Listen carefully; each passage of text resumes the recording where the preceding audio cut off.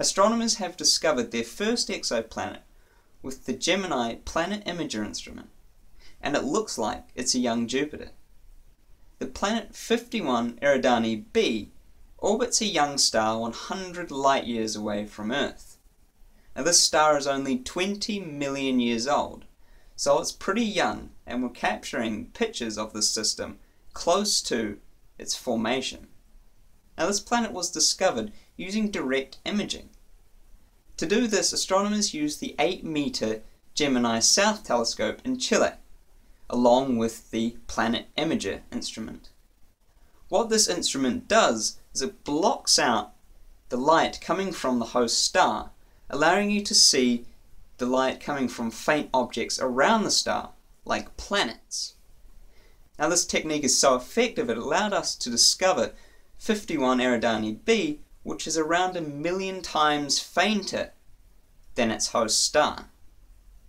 The detection of this exoplanet is a milestone for direct imaging, given it's the smallest mass object we've found with this technique, being around 2 times the mass of Jupiter. But what else do we know about 51 Eridani b? Well, it orbits its star just a bit further out than what Saturn orbits the Sun. It's also one of the coldest gas giant exoplanets we've detected, being around 400 degrees Celsius compared to the average 650 degrees Celsius of other exoplanets. But perhaps the most interesting aspect of this planet is that it has the highest amount of atmospheric methane we've detected among the gas giant exoplanets, comparable to that of the gas giants in our own solar system. All of these characteristics are what models predict Jupiter was like in its infancy. So perhaps this exoplanet will become a heavy cousin of Jupiter. 51 Eridani b is also providing us with an insight into how gas giants form.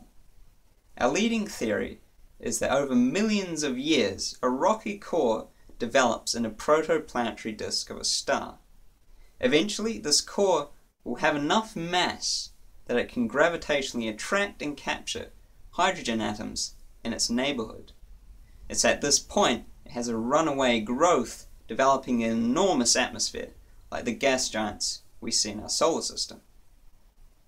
But the problem with this model is that most of the exoplanet gas giants we've detected have higher temperatures than what the model predicts, suggesting there's a more rapid process which leads to their formation. This is where 51 Eridani b comes in.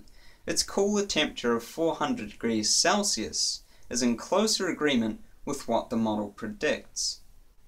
So it seems like there might be 2 processes that can lead to gas giants being developed: a slow growth process and a rapid process. The discovery of 51 Eridani b is just the start of what astronomers hope to achieve with the Gemini Planet Imager instrument. Over the coming years, astronomers hope to detect and study hundreds of exoplanets to develop a better understanding of how planetary systems form. This in turn will allow us to understand our own beautiful and diverse solar system in a greater detail. That's it for this video. You'll find links to articles on this topic in the description below, and if you like this video, please do leave a like. Thank you.